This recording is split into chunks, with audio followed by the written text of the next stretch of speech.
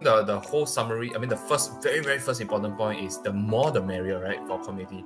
Ideally, the best thing that can ever happen, right, is everybody owns one location in the whole thing, right? And then if this, for example, like Lazy Ranch, probably there's like, I don't know, they did a calculation, like maybe there's 100 properties.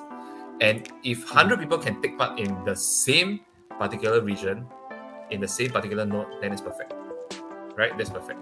Yeah. And I think that's the very first point that I want to make. So, when we decide which nodes to join, just go around, just click and, see like, are there different players? If it's overly monopolized by like 1 or 2 players, then I'll say just forget the, it's going to be difficult, right? It's going to be difficult because the person that buys up the first node will try to, upsell it by quite a bit. Right, no point. Yeah.